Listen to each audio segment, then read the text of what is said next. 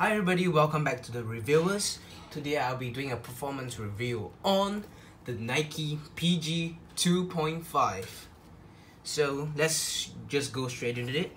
Let's just give you some background details. This is PG2 but the 2.5. So I don't know why there's 2.5, but you know, it is what it is. So let's go straight into the traction. So you can see this is a multi-directional traction, and as you can see, the traction is actually pretty good. It's pretty solid on clean courts. On dust, it does trap dust. As you can see, there's lots of dust. It traps. It's like a magnet that traps dust. I have no idea why. Maybe because it's translucent, but yeah, on dust it's pretty solid as well, but not as solid as when it's on a clean court. I would say on a clean court I'll give it an 8 or 9 out of 10, but on dust I'll give it a 7 or 8 out of 10. For durability, no guys, don't play in this. I'm not kidding. Look at this. Look at this durability. It's like, it's not fraying. It's like you can see the fraying here, and you can see that, like, how to say, like, it's legit super bad. I'm not gonna lie. I only played this in like 3 times, and it's like you can see that, you can see the difference. The durability is very poor, to be honest, guys. I don't know how to explain it, but you can see for yourself, right? So overall I'll give the traction an 8.5 out of 10. Okay, now let's move on to the cushioning setup. So the PG 2.5 features a 4-foot zoom air, followed by just Phylon midsole. And actually, comparing this PG 2.5 to the PG 1s, the PG 2.5, the zoom is, I can feel the zoom more than PG 1s, quite a lot more. I think that this is top loaded, while the PG 1 is just bottom loaded. So yeah, I would say the cushioning setup is pretty good. The heel is pretty hard. Look guys, I can't even use my hand to really compress. Look, can you even see? I can't even I'm legit using strength, but I can't even really compress it that much. Ball stepping comfort, the insole is pretty comfortable. It's just the back part is pretty dead, you know what I'm saying? So impact protection, actually when I played in these, my feet didn't hurt, but impact protection is pretty okay, I guess. And you can see that there's a lot of Achilles pillows, as you can see here. As you can see, there's a lot of Achilles pillows and stuff like this. Yeah, so yeah, and it's a well padded tongue. So yeah, cushioning setup, I'll give it an 8.5 out of 10 because I really can feel the zoom in it, which I love it. Now let's move on to the support, lockdown, and containment. So for support, it's a really supportive shoe, no matter your size. Although I know that Zion broke the shoe, that's an exception, I believe. That Nike have their own problem, because when I played in this shoe I didn't have any issue. Okay, because let's start off with this strap. This is a Velcro strap. It's like in the PG ones, but this Velcro strap is very similar.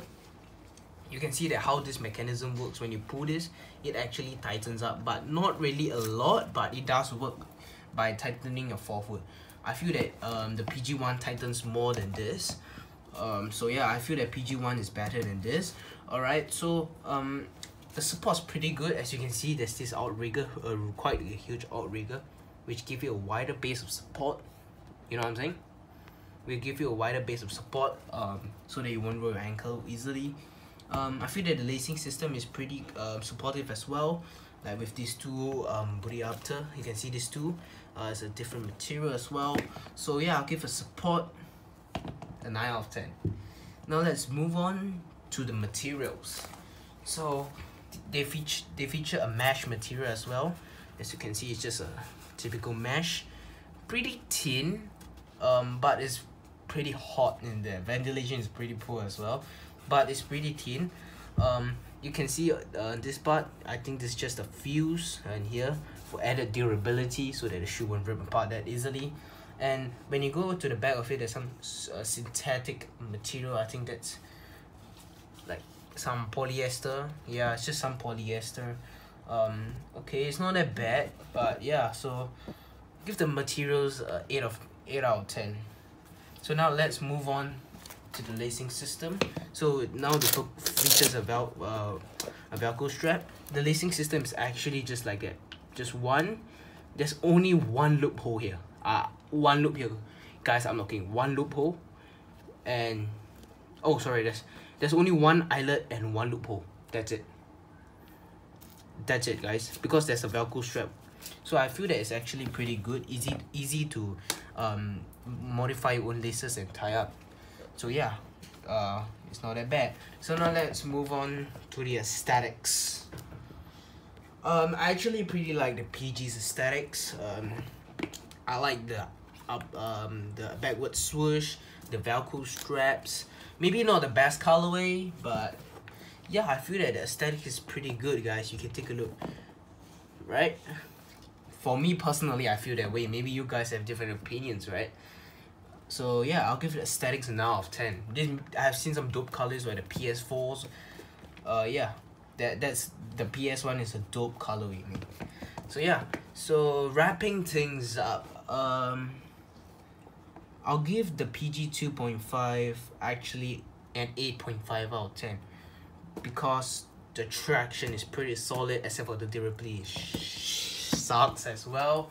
The cushioning, I love 4-foot zoom. So the 4-foot zoom, just the heel is just a bit dead, but the stepping cover is pretty good.